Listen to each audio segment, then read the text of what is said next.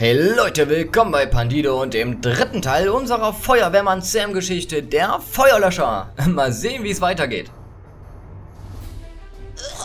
Ah ja, da ist er ja. Norman, halte aus, ich komme. Schnell, Norm, steig aufs Rettungsbrett. Ja, mach ich.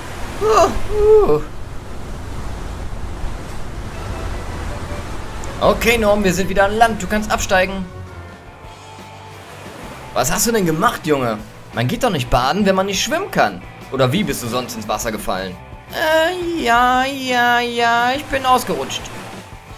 Naja gut, kann ja mal passieren. Jetzt geh lieber nach Hause und trockne dich ab. Ja, ist gut. Okay, mach ich. Danke. Oh, huje.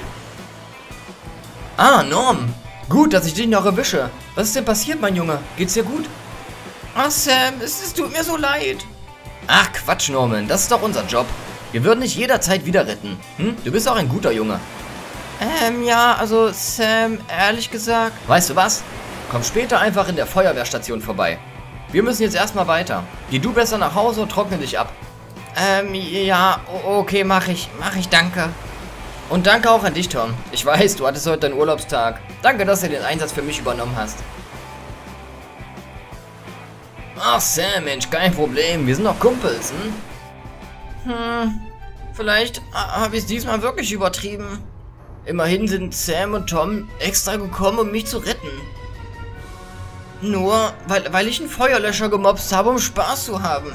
Oh Gott, ich habe so ein schlechtes Gewissen. Die werden bestimmt stinksauer auf mich, aber ich muss es ihnen einfach sagen. So, ich sag's ihnen jetzt. Und,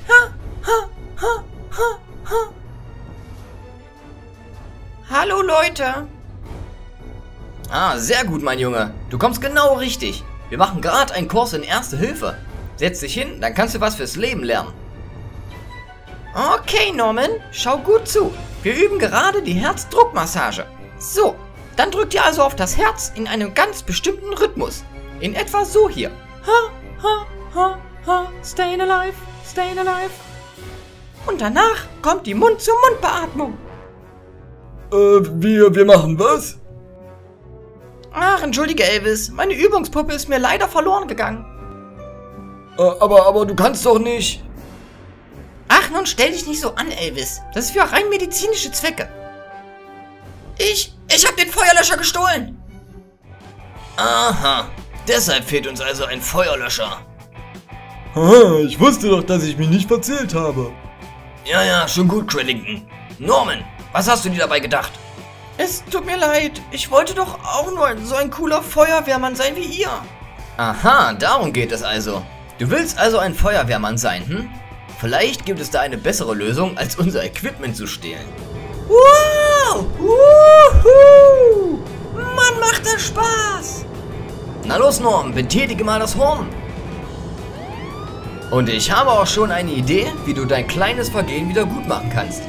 Aha, und die wäre... Ich freue mich, dass Norman Price sich bereit erklärt hat, unsere Übungspuppe zu spielen. Sam, du bist dran mit der Herzmassage. Oh Mann!